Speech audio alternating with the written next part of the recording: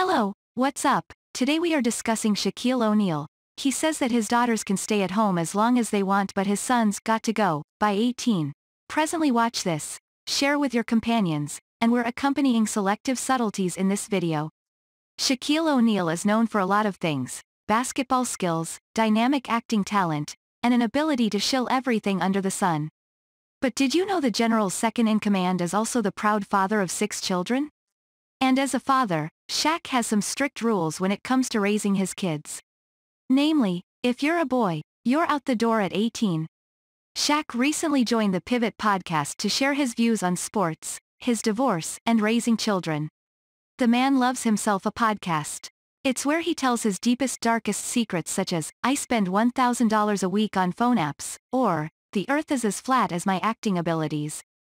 This time, Shaq imparted some sage advice about kicking your kids out of the house. Shaq has 3 sons and 3 daughters. On Tuesday's episode of the Pivot podcast, the former NBA star shares that his 3 daughters can stay as long as they want, while his 3 sons got to go when they turn 18. O'Neal and his ex-wife Shani O'Neal share 4 kids together: Sharif, Amira, Shakir and Miara, while Shani has a son, Miles, from a previous relationship, and O'Neal has a daughter, Tahira, with his former girlfriend, Arnetta Yardbore. In any case, before subtleties, if it's not too much trouble, prefer our channel, and hit the ringer symbol, and afterward select the choice, all notices, with the goal that we can keep you in contact sometime later. I like my girls a little bit better, O'Neal admits. Because as a man you have to protect, provide and love your woman. You can now add parenting guru to Shaq's illustrious resume. I guess boys don't need much protection and provision from their dads. Shaq's sons have less of a chance of getting something from their father than some random dude at sales. The former basketball star continued to inadvertently put his sons on blast. "I trust them more because they're more sensitive, they're more caring and they're thinkers," he adds of his daughters. "You know how boys are.